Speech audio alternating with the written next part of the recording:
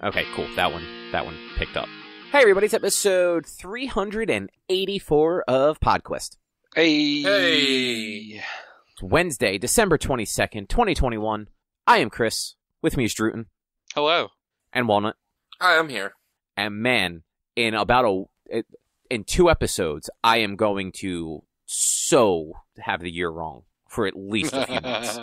Oh yeah, yeah. You will. I'm going to be saying it's January something 2021 for it, probably the month of January. Please don't. I don't want to relive 2021. It happens. How you guys doing? Doing all right. Not too bad. I just got done work and I didn't eat dinner, so I'm peaking right now, man. I mean, I didn't eat dinner yet either. Yeah, well, you're not me. I usually eat thank fucking God. I agree with that. Like, you should be thankful. Like, you should. Totally. Speaking of not being you, I guess let's jump right into things. Rich, what's on the agenda tonight? So I have a little quick gripe about Pokemon cards that I want to talk to you guys about and see what you think about this. Then we're going to talk a little bit about how Square Enix can't sell like their biggest game ever right now. Then we all should have watched The Night Before Critmas from Critical Role for our Christmas book club, and then we're going to have a quick spoiler-free discussion of Spider-Man No Way Home, because I don't want to spoil that for anybody until they get a chance to see it. Yeah. So, Rich, why don't you tell us about your addiction, your unhealthy... Look, it's not a substance problem, but we are here to let you know that you have an addiction, and it's not healthy, and we're your friends, and we just want to make sure you're not making bad life choices. Here's the thing, before you say that, I don't specifically go out to look for Pokemon. When I'm out, if they're there, I do buy them. Like, I don't, I need to go buy Pokemon cards. It's, if they're out, if I see them, I'll buy them. You gotta blame our buddy Hype Pokey Pete on YouTube. He's the one who still hasn't gotten the fucking Rainbow Pikachu after 2,200 packs of Vivid Voltage. And it's his fault that I'm still trying to get that Pikachu before him.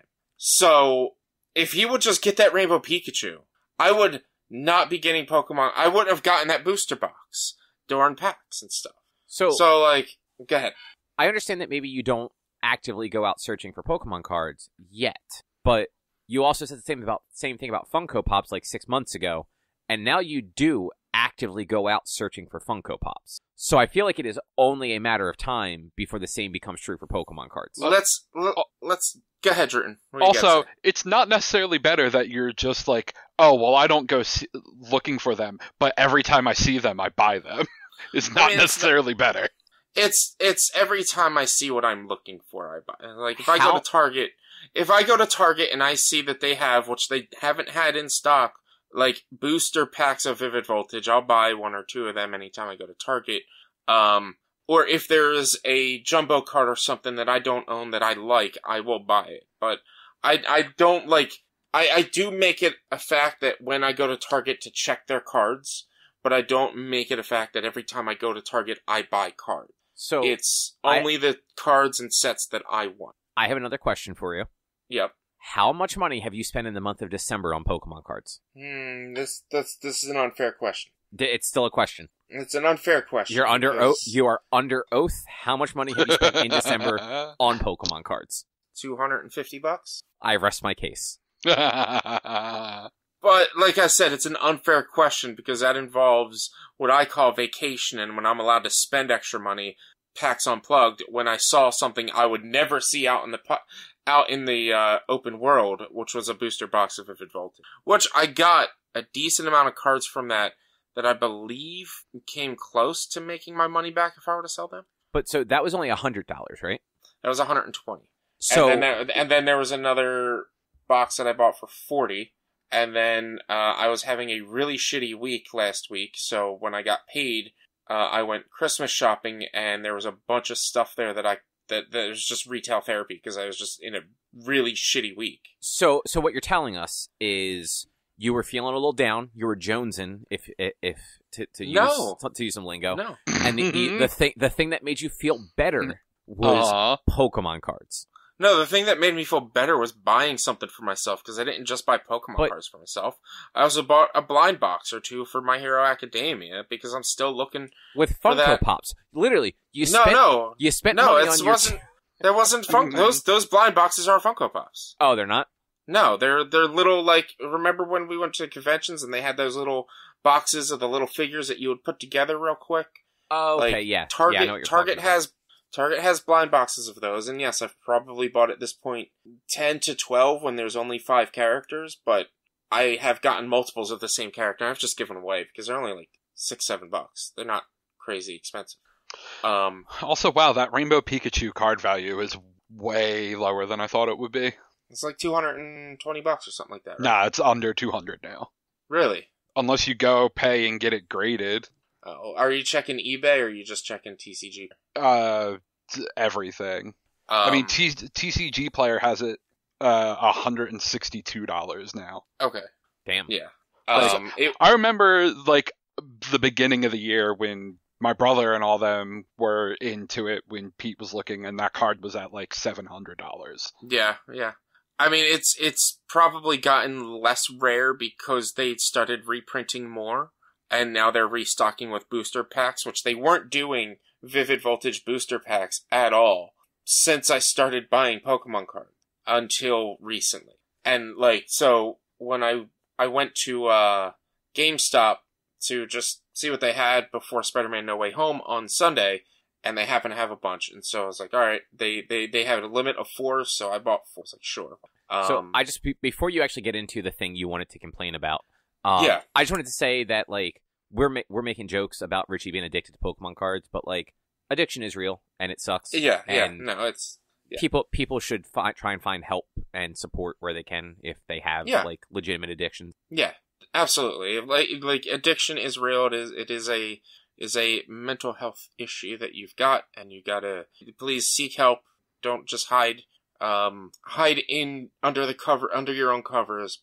Look for other people to let them know that you do have a problem. And admitting it is the first step, and blah blah blah. And yeah, it's I like you said, we're joking about it. Honestly, I just find it fun to open Pokemon cards anymore now too. But I don't like to buy single packs because that's opening one pack is boring. So you got to drop the big bucks. Like it's gambling at this point. Like, well, and that's why. Why don't you just go to the casino? You know, there's a COVID risk for the casino. There's a COVID risk for going to a store, yeah. Yeah, but there's less of a COVID risk going to Target, I think. I don't think that's true. I feel like casinos, because their entire industry is reliant on that stuff, and like the people that work there work on tips in some capacity. Mm-hmm. They want people to be safe and healthy. The like 18-year-old at Target does not give a fuck about you. But anyway, so my actual gripe about Pokemon cards is, I don't know when they incorporated this. Prior to a few months ago, I didn't start buying Pokemon cards I hadn't bought Pokemon cards since I was 10 years old or whatever. Younger than that, because it's 25 now, so I was like 8 years old or something like that. But they have these code cards in there that are colored green. They have a green coloring with some Pokemon cards on them. Some of them have a white coloration. Some of them say redeem. Some of them say TCG Go. In the new set, Fusion Strike, the backing doesn't change, but it'll say like Fusion Strike Booster Pack, and it'll either have quotes on it or no quotes.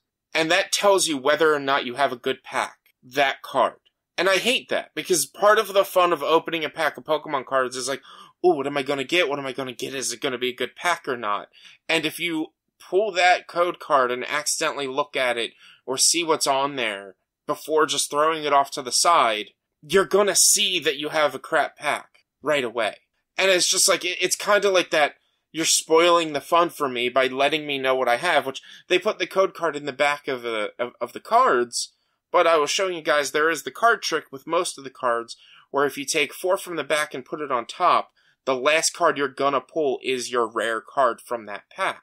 So a lot of people will do that. They'll put aside the code card, and then pull the 4 from the back, put it on top, and go through and see that rare card last. So, out of curiosity, have you considered that Pokemon cards are meant for children and not for grown adults that are trying to be surprised by rare cards?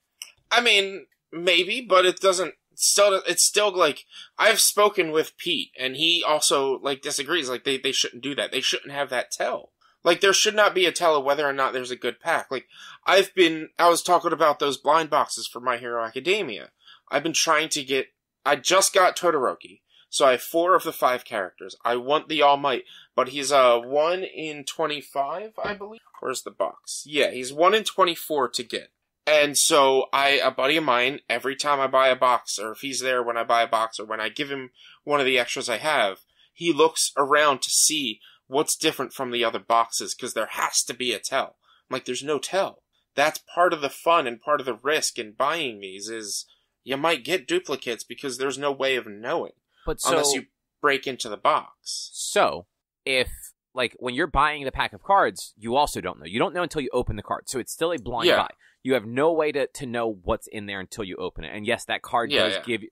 It gives you a signal that, like, you're not going to get a really good card. But as you were saying, too, like, just because it's a white card doesn't necessarily mean that you're getting a good card. It just means you're getting a slightly better card. Yeah, it's like again, if you get the white card, it just means hollow or better, where the Cobb, you don't really collect cards. I don't know how much you've paid attention to it, but, like, cards get, like, there's hollow, then there's full art, alternate art, VMAX, Vs, and like it just gets exponentially more and more better, which I could show off to you guys sometimes, but like then there's like rainbow cards and gold cards and stuff like that.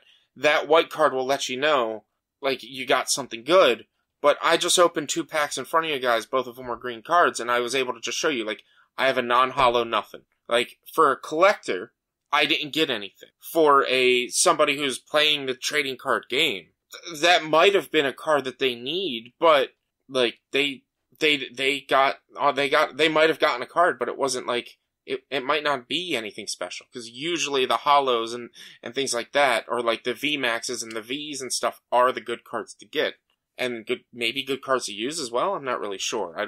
I want to kind of battle with how many cards I've gotten since, but I don't even think I can put together a full deck right now. So y'all, like, we watched you open those packs. I just double checked some of Hype Poke Pete's videos. That card's in the back. You could just open the pack and just go normally, because you know those back 4 cards are going to be trash anyway. Just don't even look at the card that's in the back. Just open them and go. Look, like, don't do the whole stupid trick. And like, no, yes, you can do that. But what if you open the bag backwards? What if you pull it open and you see the back first? They're like sometimes like. Look, I know, I don't have to do the card trick. It is what it is, but it's still, if I see that card before I go through the rest of my cards, I know I have a bad pack. The way the packs open, you should never see that card first, ever, period. Like, the way the fold is in the pack, and how, the spot that you would tear to separate, that card's in the back. Like, it's a big deal over absolutely nothing. I do. So, Rich, just to be on your side for a half second here, I completely understand why you and people that are into that, like adults that are into like opening Pokemon cards, find it like just frustrating that card even exists, because it is like a thing where if that card didn't exist, there's not even the enticement to look at it. Like, you're not even being, like, teased. Like, oh, well, I could just look at this and know right away if it's even worth flipping through the rest of these cards. It becomes, like, entirely like, oh, yeah, no, I have to at least look at this, like, 5th card from the back to know if I got anything good. But, like, my original argument, I feel like, still does stand, where it is like, Pokemon cards are for kids. Like, Erica's nephew is 8, I want to say. And, like, he's got a bunch of Pokemon cards. Last year, we had purchased him, like, a couple sets of Pokemon cards off of, like, Amazon. And, like, he couldn't, like, he doesn't, like, he's too young to play the game, so, like, he doesn't really know, like, that stuff.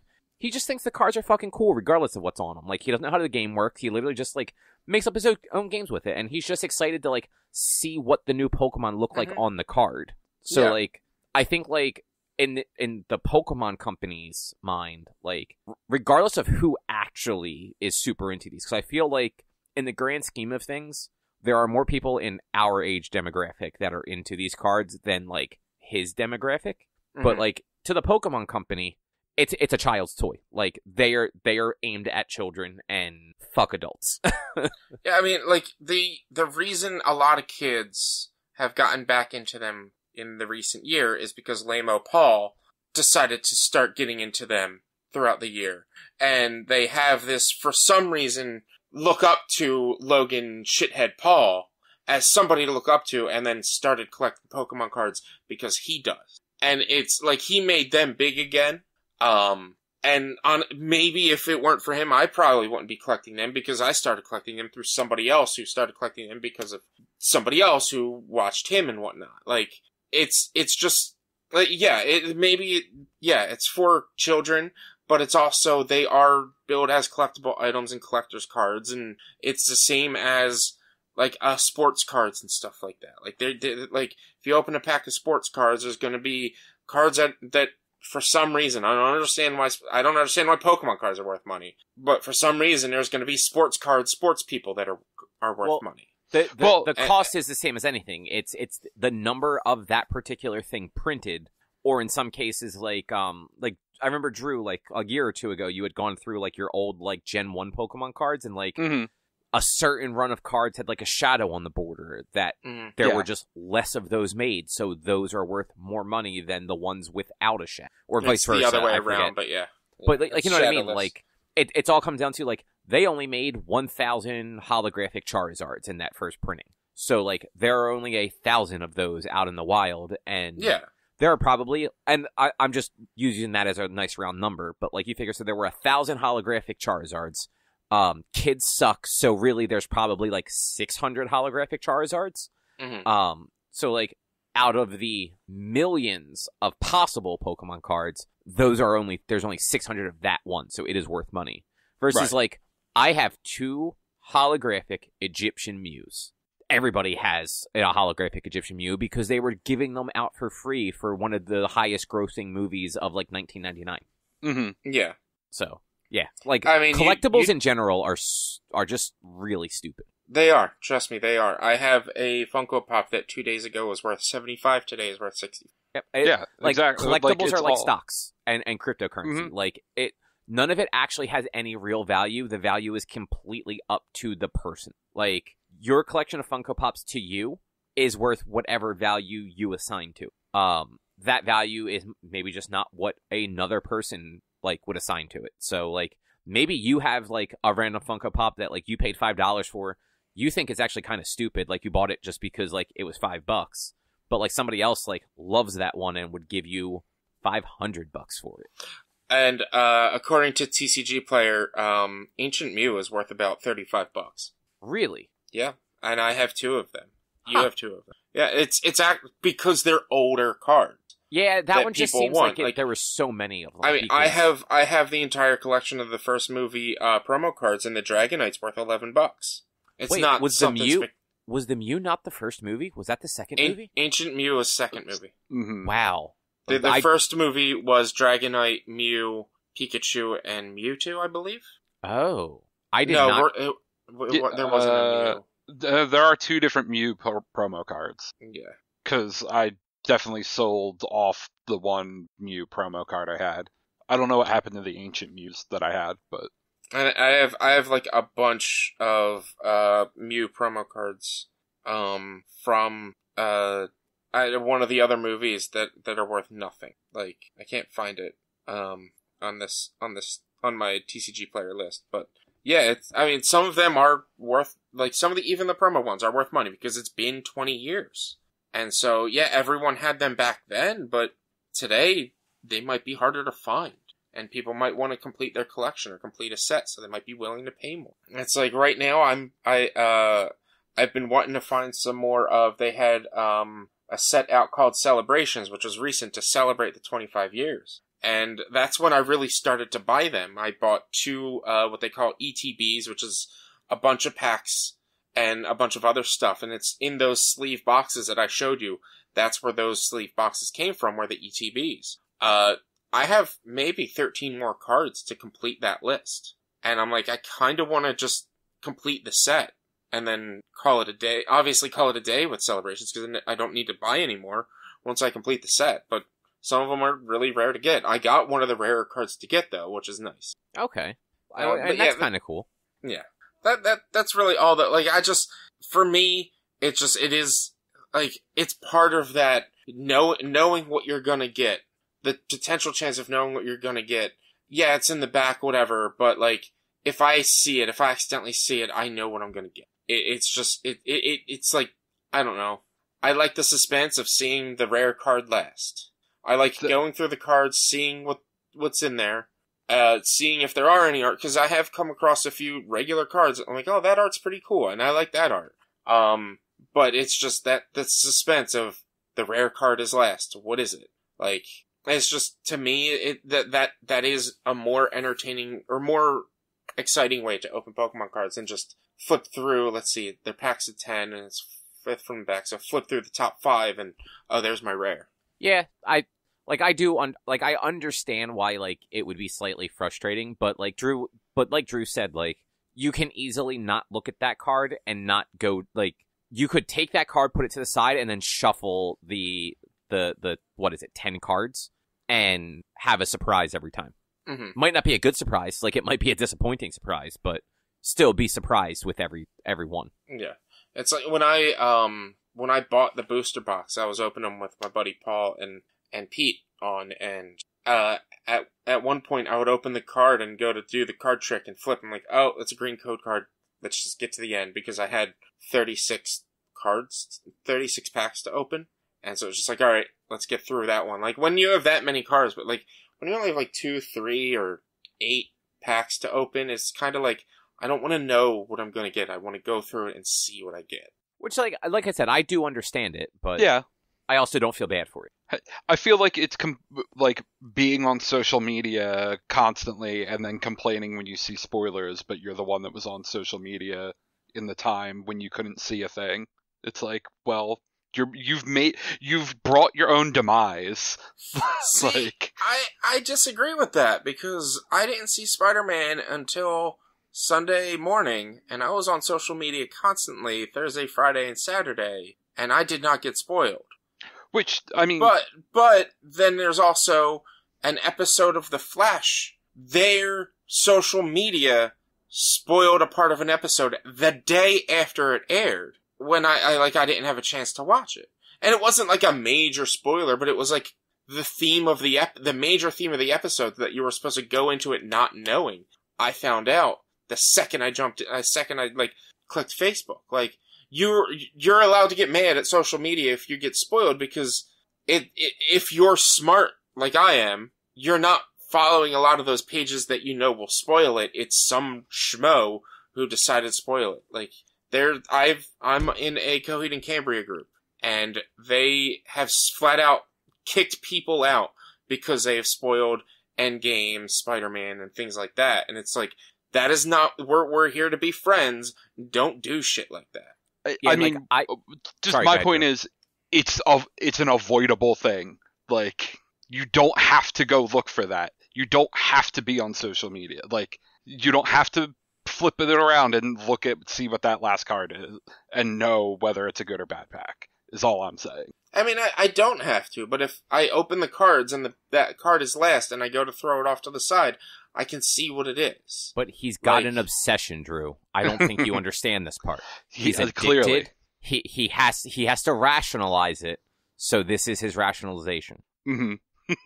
Right, Rich? No.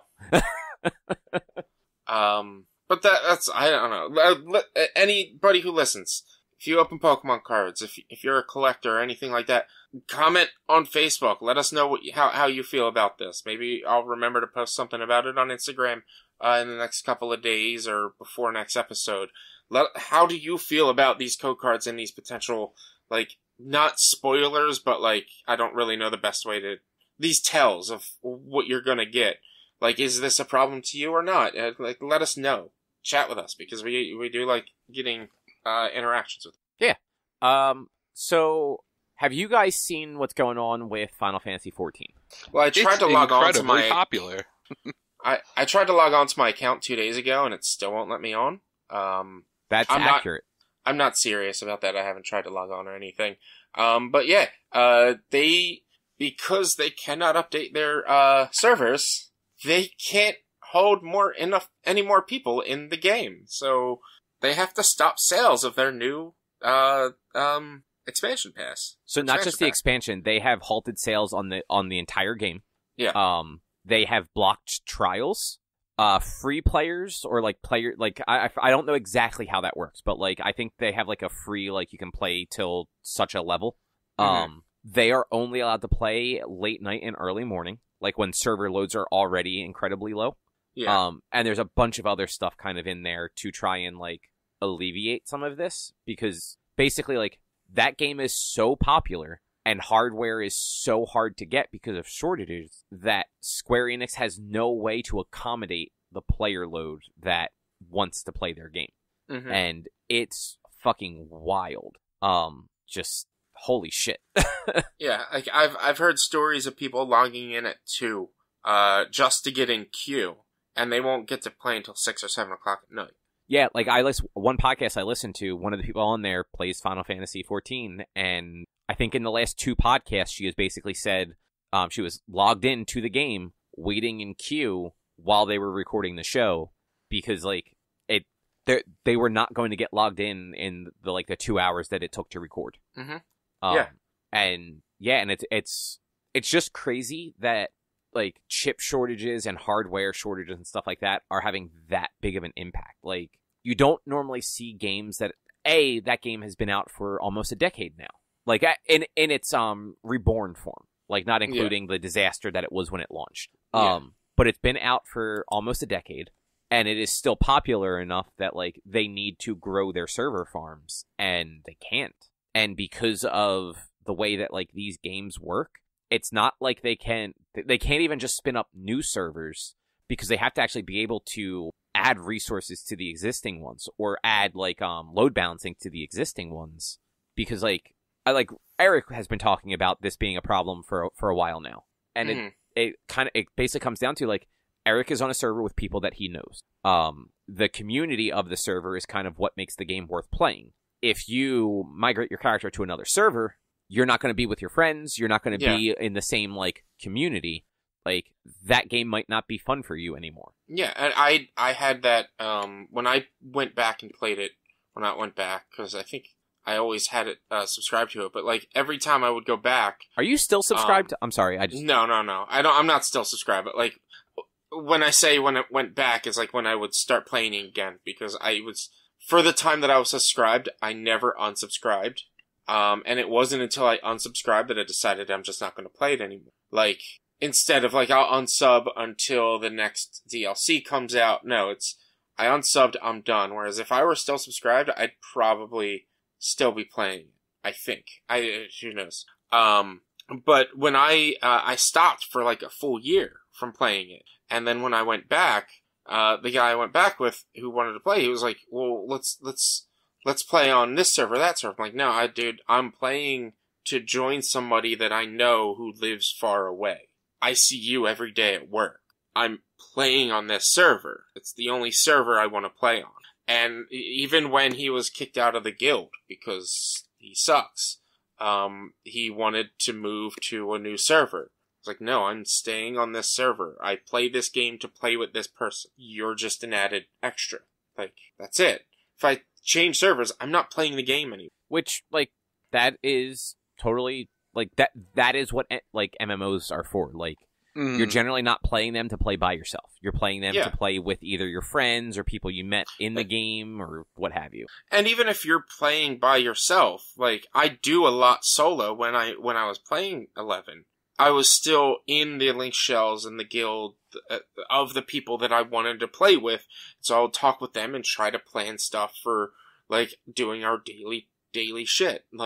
Even if I'm soloing and just leveling up and another class, I'm still playing with them by being able to chat with them and hang out with them if I need to. Quote, hang out with them. One thing I forgot to mention, too, Square Enix has also pulled all of their advertising for Final Fantasy XIV. So commercials, like online ads and everything, which is a smart thing to do. Like, you don't advertise a thing that you can't sell. But, like, that's in how bad of shape it's in, that they don't know, like, they are so uncertain about when they will be able to fix the servers that, like, they'd rather just pull everything and kind of deal with that. And it's definitely it's like rocking a hard place, because they can't, like, refund people necessarily or, like, give everybody just free time, because they need the reoccurring money to make the game worth it to keep working on. And, like, hardware costs have gone up, so, like, they also need that money to be able to dump into having to buy servers when servers are available. But, like, people that are paying for it can't play it. Mm-hmm. Like, it sucks all the way around. It does. I feel bad for the people who are actively playing and unable to play. Like, I'm glad I stopped. And some of these DLCs, or not DLCs, expansions have, like, been interesting to where, like, I've thought about maybe trying to go back and going into it and stuff, but I'm just like, now hearing about this, I'm just like, I'm glad I didn't. I'm very glad I didn't go back. Yeah, it's a shame, because, like you said, from everything I have heard from places that people are still playing it, it's fun. They've done a great job keeping everything going. Like, it seems like every expansion they actually legitimately have made the game better, versus, like, a WoW where, like, one expansion makes WoW is very much a one step forward, 1.5 steps back between expansions. And Final Fantasy just seems to, like, they're super passionate about it. So, like, every expansion, they try to make it better. And, you know, when they first launched A Realm Reborn, I remember not being able to sign in. I remember, like, those crazy queues and, like, sitting at work with Eric, actually, and us both just sitting there, like, trying to log in all day, and then just staying logged in until we got home, because we knew, like, we wouldn't be able to get in any other way. And, like, that's kind of expected when a game launches, or in their case, relaunches, because they don't have the infrastructure to support, like, a huge launch if they're not expecting a huge, like, game developers stuff always kind of err on the side of caution when it comes to, like, capacity and server load. But, like, at this point, it's like, oh yeah, no, this game is super popular. It gets more popular with every expansion. We just can't do anything about it. And it gets popular with every expansion, and people stop playing WoW. Yeah. So now what? And that's the thing. Like this, like you said, WoW was always like, regardless of what's going on with Activision Blizzard, you said, like, WoW was always like every expansion is one step forward, one step back type of thing. And I remember even hearing that, like, your level max, like, fluctuated so much per expansion, and just, like, at one point it just seemed senseless to even try to play. Yeah, like, the level for WoW went up to, I think, like, 130, and then the most recent expansion dropped it back down to 60. Yeah. Whereas, like, Final Fantasy 14, I believe level has increased 10 levels every expansion. But they've with the expansion, 2 expansions ago, actually, like, the expansion that was coming out just before I stopped, they reworked the entire, like, party system, and reworked a lot of the classes and how you build the classes to where, like, you're no longer forced to be DPS as a black mage or something like that. Like, they made it so that queuing time wasn't ridiculous as DPS and quick for others. It was, queuing time was the same for everyone. Yeah, and I've even heard that, just, like, story-wise, which is not something you often think about in an MMO. I thought that, like, the story for A Realm Reborn was solid enough for an MMO. Like, it kept me going through it. And I've heard on multiple places that, like, it's now, like, a slog to get through that, because everything that comes after is so good. Heavensward was so good. All of the added stuff that they provided with A Realm Reborn pre-Heavensward was great. Like, I had a great time playing the story stuff, and I stopped, like, 1 or 2 content releases before. I can't even remember the name of the DLC or the expansion, because I think that's, like, 2 expansions ago when they incorporated Dancer and stuff. And, like, I was looking forward to it, but lost touch with the game. I was playing, I think Monster Hunter had come out. I was playing that a lot more and rather played Monster Hunter than Final Fantasy, and just couldn't justify continuing playing Final Fantasy. But it just, I hope that they do what they did with Final Fantasy XI, where like, or at least I think they did something with Final Fantasy XI where even though the servers are down, you can still play it solo or something like that. Or I think there was eventual plans to do like a Final Fantasy XI story only version or something like that. I don't really remember. Yeah, that I honestly don't know. I hope they try to do something like that with 14, because 14's story overall is just fucking awesome. Yeah, like I remember enjoying 14, and like I honestly like I hope that like sooner rather than later they can figure out like all of this and like get people to be able to play the game again, because like it's definitely not Square Enix's fault. Like they did not fuck up in this case, and hopefully that's not how people are like pitching it, that like this is their fault, they should have been prepared. It's like no one's prepared for this. Like I have clients that need new servers and new hardware and stuff like that we just can't fucking get. Like yeah, if you want to blame anybody for this, blame Activision Blizzard. This is their fault for fucking up so badly. Is it? I mean, I would blame the pandemic. I mean, yeah, you can blame the pandemic, definitely. But if you want to blame someone, like a lot of the WoW streamers went to Final Fantasy and their fan base followed them. I mean, that's fair. Like, yes, like Activision Blizzard is just a fucking garbage pile. So absolutely blame them for just being a garbage pile. But yeah, I mean, the pandemic is really the biggest problem here. Mm-hmm. I've had friends lately who've been getting into Overwatch, and they've been telling me buy it, and it's on sale for like $14 at the moment. I'm like, nah. Don't you have Overwatch? No, there was a free weekend once where I played it once or twice, and I don't even think I played a full match. And then I once went to a buddy's house and played it for a little bit, but that's I've never owned it myself, and I've told them like I'm like, they're like, buy it. I'm like, no, I'm good. It's Activision Blizzard. I'm good. Yeah, I mean, look, Overwatch is fun. And like the people that made that game aren't necessarily the people that are a problem at Blizzard, but I completely understand like just kind of a hesitance to like support them in any way. Mm-hmm. That said though, would you like to talk about the Night Before Critmas? Yeah, so give a little backstory to listeners. I decided for Christmas, for our book club, we're going to do something Christmas nerdy related. And so you got Critical Role, they do their one-shots, and they did in 2019 a one-shot called The Night Before Critmas, where Liam O'Brien DM'd. You got to see Matt Mercer as a player for maybe like the second time in the entire existence of Critical Role at that point. And you got to just meet like an exciting cast of characters, or not exciting, a fun cast of characters in this Christmas, Nightmare Before Christmas inspired D&D session. And so I wanted to see what you guys thought of it, because I hadn't watched it since it first aired, and I have now decided that it's going to be a Christmas tradition, because it did, after finishing it today, it did kind of get me into the Christmas, a little bit more. Yeah, you know what, like, I thought it was fun, like everyone was like in the Christmas, like, attire. They all played elves, and they were supposed to be like Santa's elves, which I guess like D&D wise they were more gnome than elf. Yeah, they were gnomes for sure. That Travis's character Chutney is basically his new character in campaign 3, Chetney. And he's a gnome. Like he's a gnome rogue, which is the same thing that like Chutney was a quote unquote elf rogue. Yeah. I did think that it was kind of like just by the books for the most part. Like it felt like any other episode of it up until like kind of closer to the end during like that final like climactic battle, let's call it. Like was nothing wrong with that. Like I think Liam did a good job. Like it was kind of endearing that, especially early on, that like he kept kind of like pausing and like looking over at Matt, like almost like asking for like permission or guidance. Like, what do you think? He's like, it's your game. It's like, well, you're the master, though.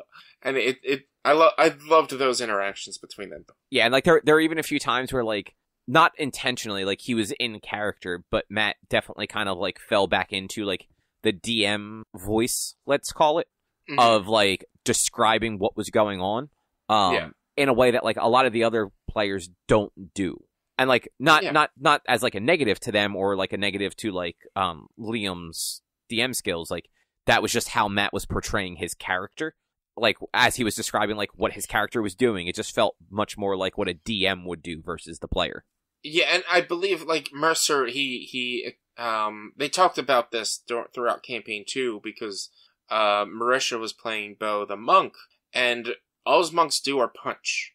So like when it became her turn for the first handful of sessions, like she would just like, well, I just go and punch, and I just go and punch, and eventually Matt was like, well, give me flair, so keep pushing flair, tell me how you do it.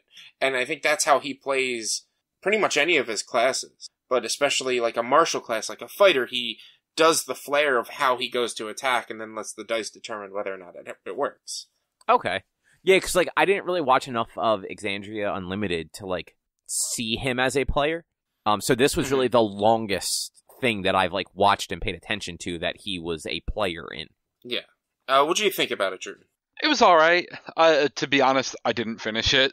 Like I was trying to watch it during work today, but these last 2 weeks with work, actually, I guess this last month, I've been on a project, and the last few weeks I've been on almost all day training calls, so, like, I have not had time to watch things. I barely finished it. It's just that it was this time of year. Like, it's not that it wasn't like I didn't want to watch it.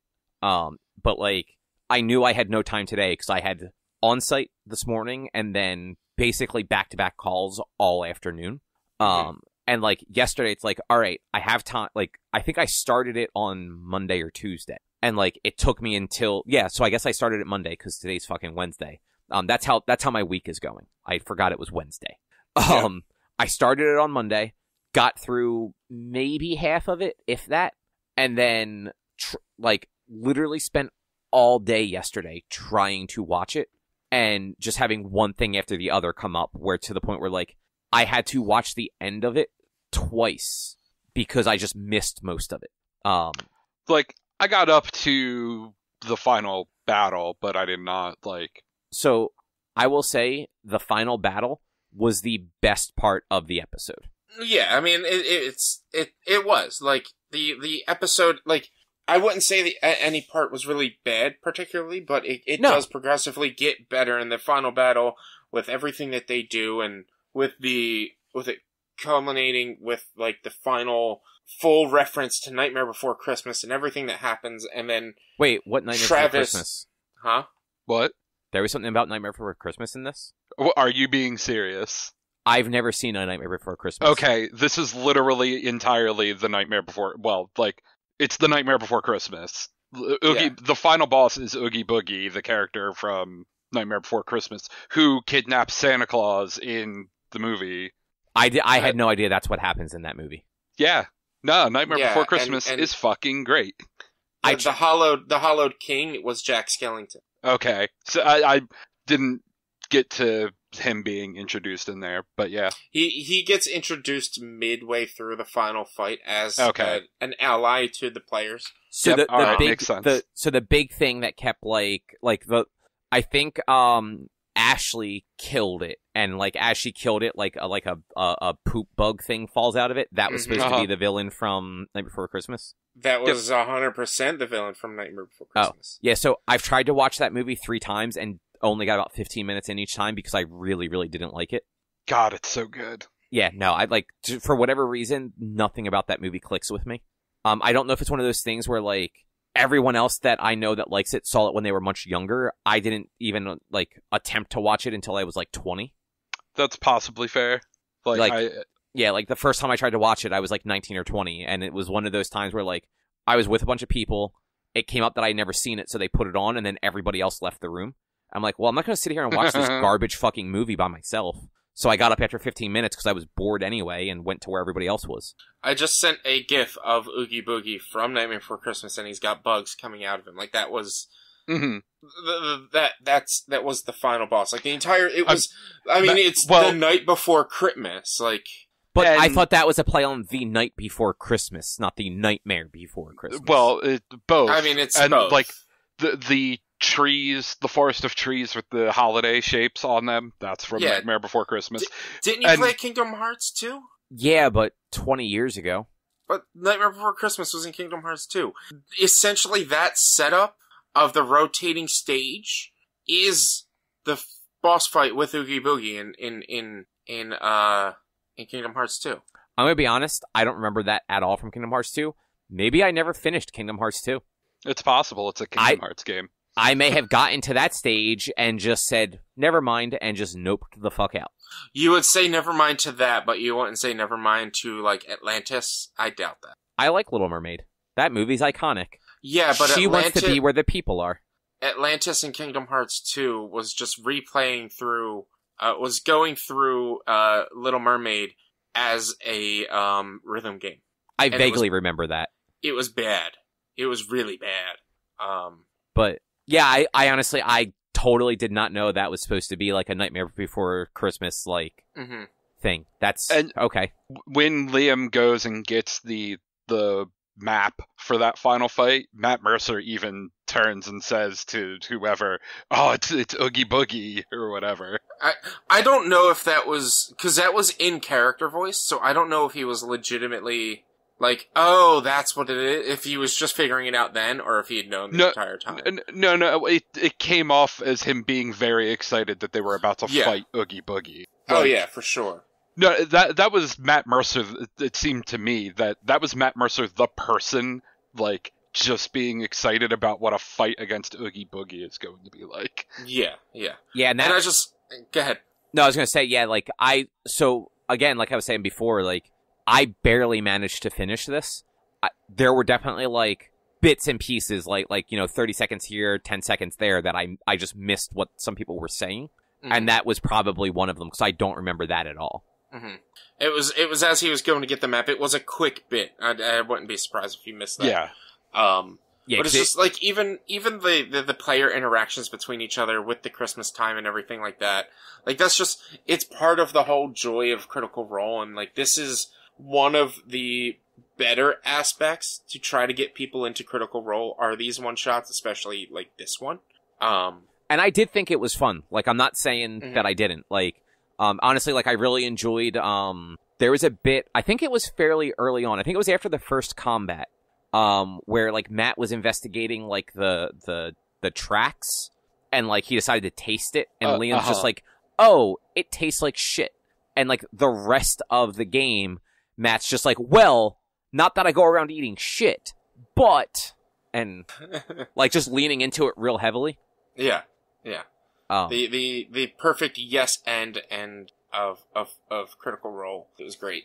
But, like, and Drew, since you didn't actually see the end, so in the last, like, 5 minutes, Travis, who's playing, like, the old man, just fucking takes the biggest swerve and tries to kill Santa.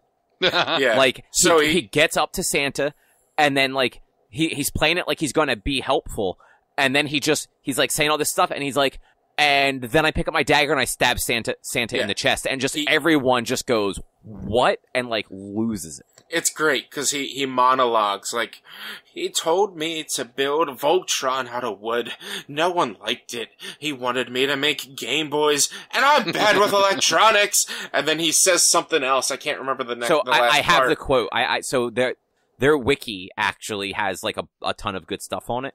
Like the fandom wiki. And so the two things that he said that were amazing. So the monologue before he stabbed him is, he told me to make Voltron out of wood. No one wanted it. He told me to make a Game Boy. I can't do circuits. He told me to make the little trolls, but the hair didn't move. And then, so the stabbing part, he goes, are there restraints? Are there any restraints on Santa? Liam goes, yeah, he's tied down. And then he just immediately responds, I stab him in the chest. Yeah. But then the other, like, funny line that he said, I think after he stabbed him, was, you're a fool, Claus. We can't compete with Amazon. Yeah. We can't compete with Amazon. And just, like, Travis is absolutely fucking hilarious especially when he's playing old men characters. Like, I feel like that is just his bread and butter. Because, like, he puts on a very good, like, old voice. like cartoonish old. But like at one point, I think it was Taliesin, maybe might have been Matt, said something like they were gonna like try and like parkour up something, and like just without missing a beat, Travis goes, "Okay, X Games." Yeah. And then there's one point that one of the players is talking, and they're talking a lot, and he falls asleep, and so they like wake him up. Right. Yeah. Yeah. It's just it's super fun. I really love watching it. Like I said, it's now one of my Christmas traditions at this point will be to like the week of Christmas while I'm working to watch it. Just to like and like just having. Go ahead. Sorry, go ahead. No, I was actually kind of agreeing with you, so go ahead and finish.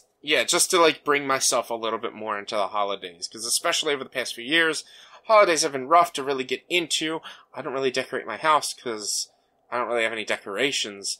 And so, like, I need to do stuff like this to bring me into the spirit. Yeah. And, so apparently, Rich, I don't know if you watched or listened to these, but, back in April of this year, on 420, apparently, they did a narrative telephone where Chutney was the operator, or the narrator. Yeah, I did, watch all of the narrative telephones. And after I watched the episode, that came on. And I completely forgot that he did it. Because that was the the second time through Critical Role you ever got introduced to Abria Iyengar was in that episode. And so I was like, as they're introing it, I was like, what? And then they show her and I'm like, oh, you know what? She does the really good one afterwards. I must have completely forgot about this one. Not saying that it was bad, but like, I absolutely suggest to anyone, watch or not even really watch, just listen to their narrative telephones. It's so good because basically what it is during the pandemic, they were trying to find a way to make content, but they were also just trying to find ways to like hang out together when they couldn't because we all had to isolate. So they would write a story, a 2 to 3 minute story, in the voice of a character that they portrayed in Critical Role. They would record them saying it, and then send it to somebody. And they would have to listen to it once, and then play telephone with it. Do the entire story for the next person. Everything they could remember. They could only listen to each one once. And so, from the beginning to end, you get to see the progression, and then the episodes are usually about hour and a half long, because you get to see the progression, and then you get to see them all together for the first time watching the progression of it, with the first and how it started, and them all saying like, I don't remember that, I never got that wasn't in there, to the very end where it's just a shitstorm. Okay. And it's just, it's really good and funny content that was like very much needed during the pandemic. Yeah, no, I get that. But I do agree, like that was definitely one of those things where it's a fun holiday thing, like as sort of like that like background noise. 'Cause like, and Drew, I don't know if you would agree or not, as somebody who doesn't actually really watch Critical Role. It wasn't bad at all, but like most of it was just like, you know, kind of like by the numbers, like episode of Critical Role. Other than like it being a one shot and the characters, you know, being more Christmas themed and like bringing that stuff up. That like actually focusing on it for 4 hours, was actually a little tough, and like that might have just been because I was also working and had like a billion things going on. But like being able to go back to that like at Christmas time and just kind of have it on in the background and like laugh when like Sam says on Blitzen and Blitzen and Blitzen and Blitzen and Blitzen and Blitzen. Yeah, like having like just like catching those little bits of like, oh right, that was really funny. Is like right up there with like watching like, you know, like Christmas movies like Home Alone or whatever. Because like normally like if you're watching Home Alone, you're not really watching Home Alone. Like, Home Alone is on, and you're kind of, like, doing other stuff. One of my other Christmas traditions, because, and I might be the only one, I hear a lot of people really don't like this movie. I fucking love it, is to watch Polar Express while wrapping gifts. I don't watch it. It's on while I'm wrapping gifts. But it's just, like, it's one of those, like, Nightmare Before Critmas, or The Night Before Critmas is one of those things that, you, like you said, you do while you're doing other Christmas stuff. Baking cookies, getting ready for Christmas Day, whatever. You have that on in the background. Yeah, I've never seen Polar Express, but the artwork always like irked me, so like I never wanted to see it. I can't remember when I first saw it, but ever since then, it's like, this is a great story, and Tom Hanks is the best. So I'm gonna keep watching. That's valid. Anything else anyone wants to say about The Night Before Critmas? I don't know, Jordan, you got anything else? Nah. Right. So I have a, I guess, question, proposition, if you will. Sure. So I mentioned this on our chat earlier, and Drew, I know you said it sounded like a good idea, and Rich, I don't think you actually know what it is. I have no idea what the fuck you're talking about. All right. With whatever this is that you're suggesting. Like, I remember reading it, I just don't know. So there is a YouTube channel called NoClip. They do video game documentaries, like high quality, like well produced documentaries. Up until the pandemic, they were actually going to the studios and having like in-person sit-down interviews, like with the people behind the games. They've been doing it since 2016. And they've done documentaries on, like, Rocket League, Doom from 2016. Or, yeah, that was 20, yeah. Spelunky, Horizon Zero Dawn, Final Fantasy XIV, Warframe, Bethesda, and Fallout 76. Arcane Studios, like, just literally they did a documentary on Arcane as a studio, like, its history and everything like that. They did a similar thing on The Witcher and CD Projekt Red. Like they did like a little mini series where like the way it is most of their docs are under an hour, but it's usually like a series of like 3 to 5 videos, ranging anywhere from like 30 to 50 minutes, and it's telling different stories about a studio or a game from like different perspectives. I think it would be cool to watch one of these, but I'm interested to see if you guys have a preference on which one we watch. So I'm going to name a couple of them that I think it would be interesting to watch. I think the Arcane Studio ones could be cool because Arcane did like Prey and Dishonored and even older stuff than that.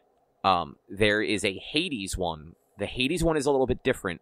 They were actually embedded at Supergiant for like a year. Like they basically had somebody at that studio off and on for a year recording them as they made the game, like doing interviews like mid-development before the game came out, and then like up to it coming out and getting a really good reaction from people. There's also the Final Fantasy XIV one is really interesting. That is the only one I'm listing that I have seen before, but it was like 5 years ago. And that one was basically telling the story of how Final Fantasy XIV was a failure, and then how they brought it back with A Realm Reborn. And then the last one would be they did a documentary on the Outer Worlds, or like they did a series on the Outer Worlds, which was the Obsidian space game. That was apparently really good. So, Arcane Studios, Hades, Final Fantasy XIV, or The Outer Worlds. I mean, I'll throw my vote behind Hades, but whatever. Which any of them, I'm sure, are going to be good. See, I'm not gonna say no to Hades, but I'm gonna say when it comes to Hades, it's a game I'm not really that interested in or keen on after playing it. Won a goddamn Hugo Award. Okay, still doesn't mean I'm interested. Still winning awards in 2021.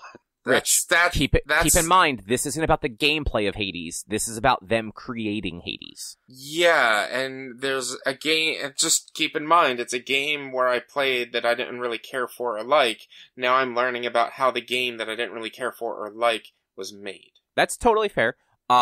Which is why, like, I'm not going to say no. If you guys want to do Hades, I'll definitely watch it. But for me, I might not be, like, I don't know what I'm trying, like, I might not key into some of the things that they're talking about, because it's a game that, whether, like, I don't think it lived up to the hype that I got, and therefore I'm not super keen on it, or, like, I might be a little bit more negative towards it, because... Well, which of the 4 games would you rather experience then?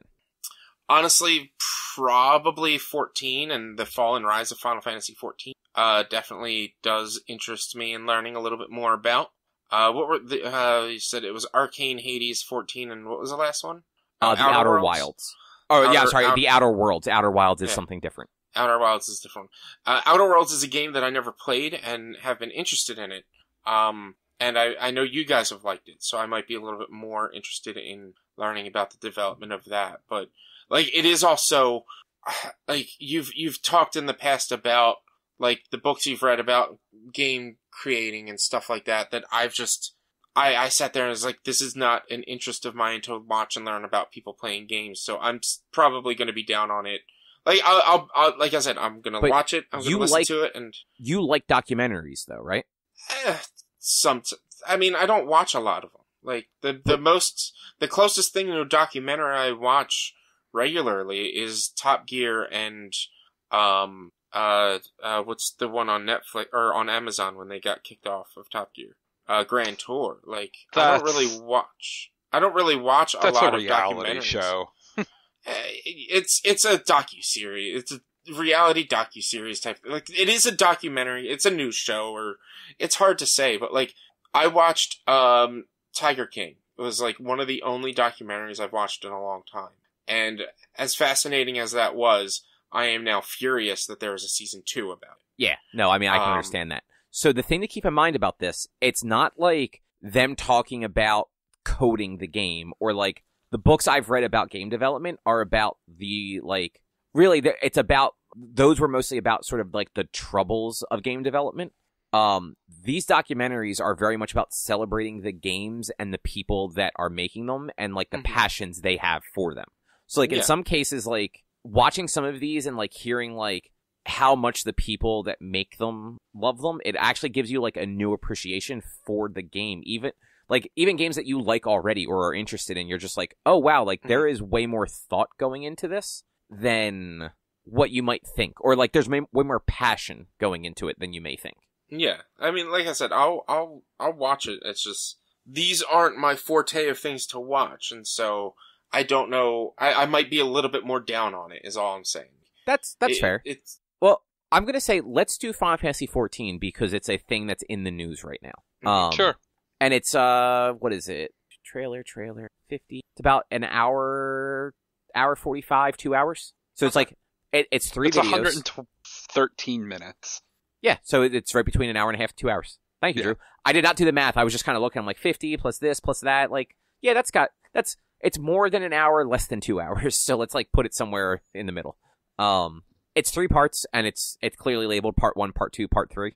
And like they are very well produced. Like I know that much already. So like at the very least, it's not like I know your complaint was like grumpy people talking about games with the giant bomb stuff, and that's not what this is at all. Like this is a professional documentary. Like nobody's shitting on the game. I think some people like complain about what the game was before, but it's people that like worked on the game and like are just upset at the fact that they put out a broken ass game. Yeah. But yeah, so I guess that would be 2 weeks from now, which would be the 5th. Yeah, that's the first episode of 2022. Yep. So on January 5th, we'll talk about no clip videos, Final Fantasy XIV series, which I'll post a link to the playlist. The playlist does have 5 videos. The first 2 are the trailers, so you can just skip over those and go right to the third one, which is part 1 of the 3 parts. What was next on the thing? Oh, Spider-Man. Yes, Spider-Man. That's a movie, man. Spider-Man's a movie. It was in fact a movie. So we kind of talked a little bit before. And Drew, you haven't seen it at all yet, right? Nope, I have not seen any of the Tom Holland Spider-Man movies. Oh, I didn't realize that. For some reason, I thought you had seen Homecoming, but I think I knew you hadn't seen Far From Home. Nope, just haven't seen it. Oh, they're all really good, and this one, oof, it's in the running for top Marvel movie of all time. So on Rotten Tomatoes, it is the second highest rated Spider-Man movie. Spider-Verse is still higher, and I don't know that would ever change. Probably not. I want to say like No Way Home has like a 95, and Spider-Verse has a 97. So like it's close. And frankly, like other than unfortunately like Spider-Man's 3 and the 2 Amazing movies, all the other ones are actually sitting in the 90s. But, like, yeah, No Way Home is the second highest rated of them. And it's apparently, like, the third highest, like, domestic box office debut ever or something stupid. Yeah, I mean, I wouldn't put too much on that because, like, we've been stuck indoors for so long that people just had to go out and see that. It's really the only big thing that was worth going to see in theaters this year. Hey, Shang-Chi was very good. Shang-Chi was very good. And I enjoyed it. I'm not saying it's a bad movie, but if I were to, compare, like, rank all of the movies that came out, whether or not they were worth going to see in theaters or not due to the circumstances, really the only one that was worthwhile would be Spider-Man. If you get what I'm trying to explain. Yeah, it was very, very good. Like, like, even just as far as these movies go, like, it had all the normal Marvel stuff. It was happy, it was sad, it was funny, it was exciting. I mean, it was happy in more ways than one. Favreau. Spoilers. He was in any of the trailers, man. It is what it is. But yeah, we're not going to spoil anything this week, because it did just come out this past weekend, and it is such a big movie that we figure, like, we'll talk spoilers, like, in another week or so when it's been out a little bit longer. Mm-hmm. But just kind of like overview, like, it was really good. I think they actually, the villains, which all the villains, as far as I remember, were shown in trailers and posters. Every villain was announced. So all the villains that you saw, I guess you could essentially call them the Sinister Six, even though they're not. Like, I mean, there weren't 6 of them, so they definitely weren't the Sinister Six. There was only 5, wasn't there? Yeah. Okay. Right?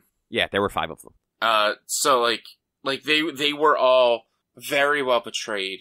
And redeemed in some cases. Like, yes. Jamie Foxx as Electro was significantly better than he was in Amazing Spider-Man. And that it really comes down to, like, the Amazing Spider-Man movies. Like, I really liked Andrew Garfield in the role, but, like, they were just bad scripts and poorly directed. Like, no matter who's acting in those movies, like, they weren't good scripts to even work with. Yeah.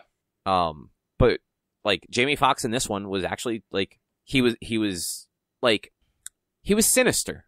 Like, I was trying to think of another word to use because we just said the Sinister Six, but, like, he was definitely kind of sinister in this one. Like, yeah. Like, he was all about power, and, like, that works for Electro. Yeah.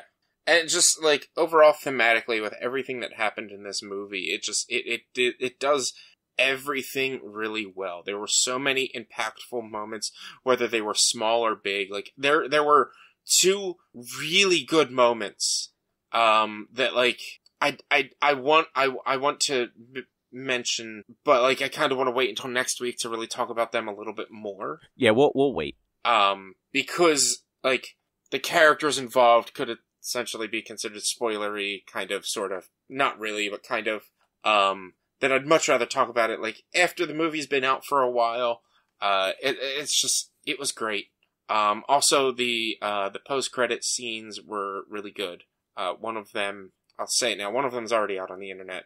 I mean, one of them was just a trailer for Doctor Strange 2. Yeah, so. but like, that's a really crazy looking fucking trailer. Yeah, and, like, Doctor Strange in this one was really cool. Finding out sort of, like, the change in his dynamic after Endgame was really cool. I think his interactions with Peter were also really good because, like, generally, like, for the most part, when Peter has interacted with, like, the older generation of, like, heroes, they're a little more, like, mentor-y, let's call it. Like, I can't think of a better word for it, but, like, Strange definitely treated him more like a peer. And, like, it didn't always work, like, because I think it was even in the trailer, and it's, like, everyone knows that, like, he goes to Doctor Strange to try and, like, do the thing, the mind erase thing. Yeah. But, like, Strange even kind of, like, says at one point, like, I kind of forgot, like, because of all the shit we went through, like, 2 years ago, or however long it's been, that, like, you're still just a kid. Like, you can't be expected to make these decisions. This was my bad. Like, but also, like, to just fucking go home, man. Like, things didn't work out. It sucks. I'm sorry. Like, you almost ripped apart the fabric of reality. So, like, please call me sir and leave. Yeah. It was like those interactions were really great. One thing, no, I'll save that for next week. They also, I mean, like, this is kind of a given in it, but I like that they actually let show that Pete is smart. Because that's something that I feel like the only Amazing did it a little bit, and so did the Toby movies, just with his interaction, like the second one more than anything, because there was that whole Doc Connors like basically like getting him that like internship with Doc Ock before Doc Ock like turned, and like all that, and Garfield had a similar setup where it's like they alluded to him being smart and he made like the webbing and everything like that. But like they haven't really done that with Tom Holland so much yet. And having like that scene where he does geometry and he's just like, oh shit, this is geometry. I'm great at geometry. Let me just fucking figure this equation out in my head real quick. Yeah. It shows like the Spider-Man games, the Insomniac Spider-Man games really when they were introducing Miles and how he wanted to learn how to be Spider-Man. It was like, oh well, you need to know physics in order to swing properly. Otherwise, you're going to die. Yeah. And, like, they really show that you have to be smart to be a spider warrior. And you're right. The other Spider-Man movies never really gave them that opportunity. Like, I believe in the Garfield movies, he did intern for a while as well at Oscorp or something. And, like, mostly Toby didn't really get a chance at all to be smart. Yeah, like, they definitely don't, like, it's very much like Batman. Like, Batman is, like, one of his monikers is the world's greatest detective. Yeah. This motherfucker doesn't detect anything in any of his movies. It's taken 20 fucking movies before he decided to start being a fucking detective with Robert Pattinson. Like, yeah. And, like, the Dark Knight trilogy, like, alluded to it a little bit, like, in the last movie where, like, that Bruce was a genius because he's the one that rebuilt the ship's OS so that the autopilot worked. But, like, that was such, like, an end of the movie, like, throwaway thing. It's like, you're not focusing on that at that point. Yeah. And, like, there's never been a mystery going on in a Batman. There's been riddles, though. Yeah, there's been riddles, but, like, and throwaway lines like Holy Rusted Metal Batman, but besides that, there's just never really been a showcase of how smart Bruce Wayne actually is, and it's the same with Spider-Man. And, like, so it's not like they leaned into it hard, but even, like, a very minor plot point is, like, he's a senior now, and he's applying to colleges, and he's applying to a lot of prestigious, like, schools. Like, MIT is one of the schools he's applying to, and it's like, okay, like, you are, like, leaning into the fact that he is very smart. And, like, in the comics, Spider-Man he is never regarded this way, but, like, he is on par intelligent-wise as, like, your Tonys and your Reed Richards and stuff like that. It's just, he's Spider-Man, so he's looked at more as, like, oh, the funny guy making the jokes and the quips. Yeah. And, like, it's, every once in a while, a comic book writer will, like, have him interact with these people in, like, that science-y way. And there's usually somebody making, like, a smart-ass remark about, like, oh, now we're letting Spider-Man figure stuff out? But, like, certain characters know he's smart. Like, Reed knows he's smart. But in these movies, like, no one knows that he's supposed to actually be, like, a genius. Yeah. So I liked that part of it. I liked I liked his interactions with all of his, cast. Like, MJ and Ned and Aunt May and Happy and, like, all those people. Like, yeah. I think they have a very good, like, core cast for these movies. They do. They really do.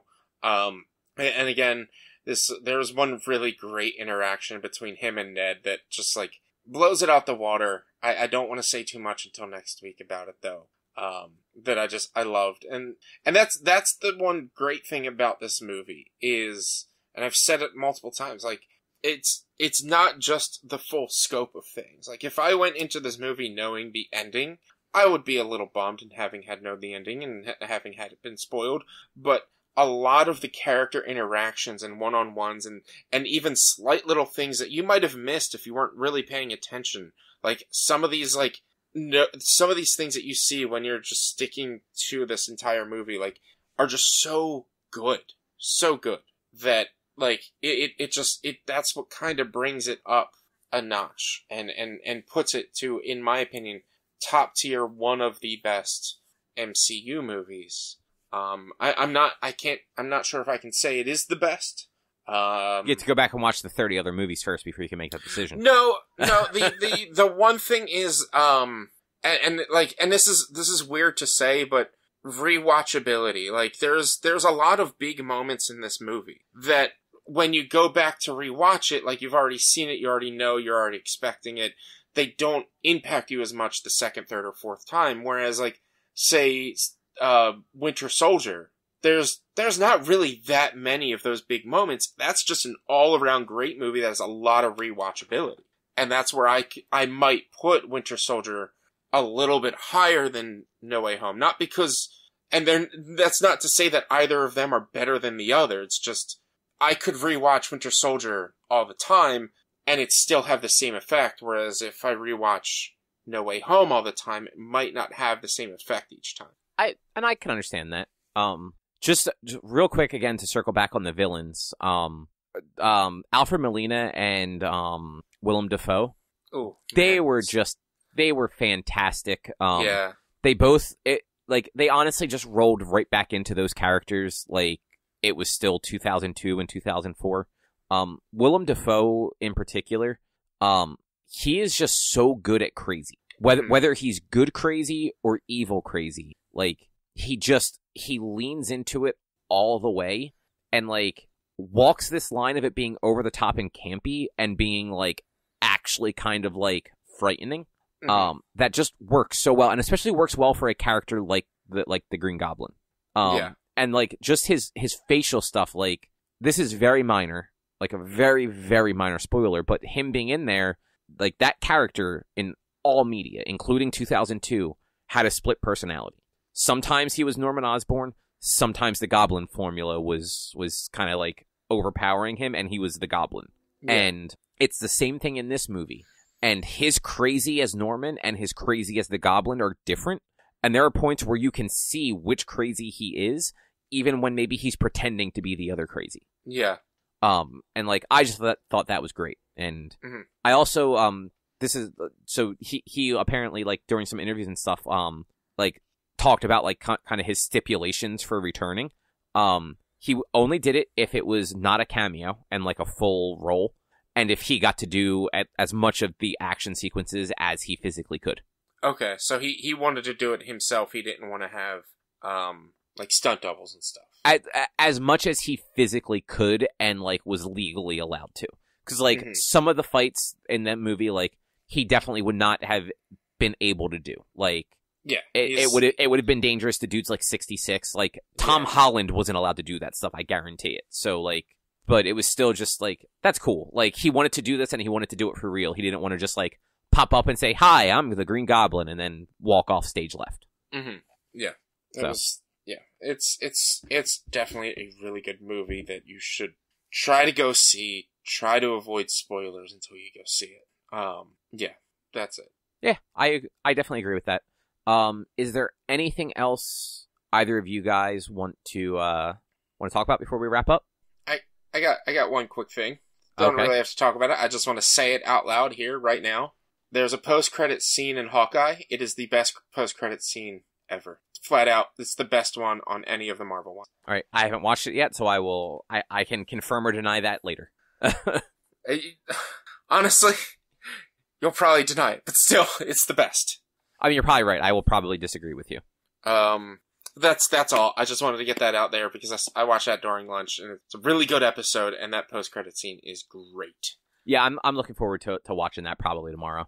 All right, well, in that case, we're probably going to get wrapped up. As we discussed, 20 minutes ago, the next book club is going to be on January 5th, the first Wednesday of January. Or, I'm sorry, January 6th, because this will go live on Thursday.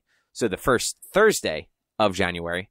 And we're going to be doing no-clip videos, Final Fantasy XIV documentary series. But other than that, if you would like to find more of our content, you can head to www.one-quest.com. You can also support us by going to patreon.com/onequest. If you can't support us there with dollars, though, you go to your favorite podcast platform Apple Podcasts, Google Podcasts, Spotify, Stitcher, all the fun places. You can rate us, review us, subscribe to us. Those things all actually have a really big impact on us showing up anywhere ever. You can also find us on social media, facebook.com/OneQuestOnline or at @1_Quest on Twitter and Instagram. Our YouTube channel is youtube.com/OneQuestVideo. And there should be a video going up in the next couple days about Jurassic World, The Legacy of Isla Nublar. And then you can always send us an email to social@one-quest.com. Otherwise, have a good holiday and such. We'll be back before the new year, so I won't say that. And yeah, we'll be back next week with something else to talk about. Bye. Happy holidays.